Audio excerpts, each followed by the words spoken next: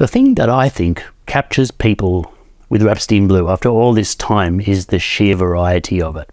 There are so many different colors, so many different textures, and so many different styles within the piece that one cannot get bored. Hi, I'm Simon Tedeschi, and I'm really looking forward to joining the Sydney Symphony Orchestra and Andrea Molino to play Rhapsody in Blue, the piece I've probably played more than any other, but this is especially exciting because it's in my favourite hall and it's with my favourite hometown orchestra, so I look forward to seeing you there. It's an extraordinary work that is American in every way because it breaks the boundaries of the strictures that were supposedly imposed on the concerto or the solo work with orchestra before.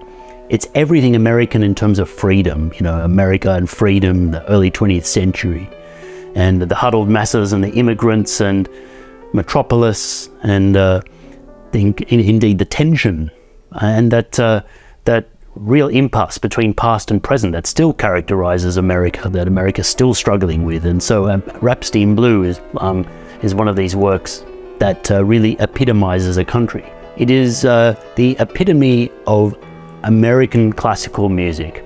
Americans, as we all know, love and must do things differently in music and in literature and in life. And I think that that's what's wonderful about this piece. But it uses the language of jazz, and more particularly uses the language of the blues, that amazingly tenuous sound between happiness and sadness.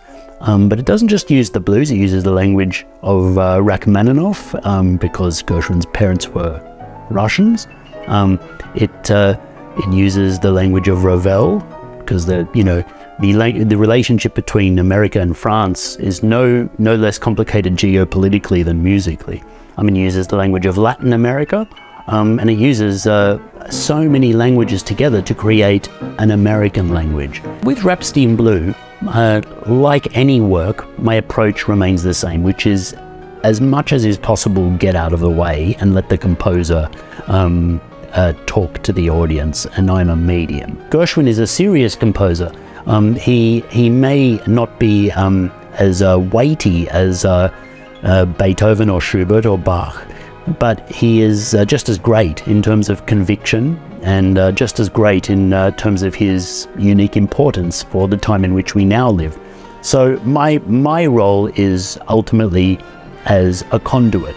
But because this is American music, there is also a certain aspect of showmanship that has to be put in. So there's a theatre to it as well. And I will hopefully be able to take the audience on a journey with me.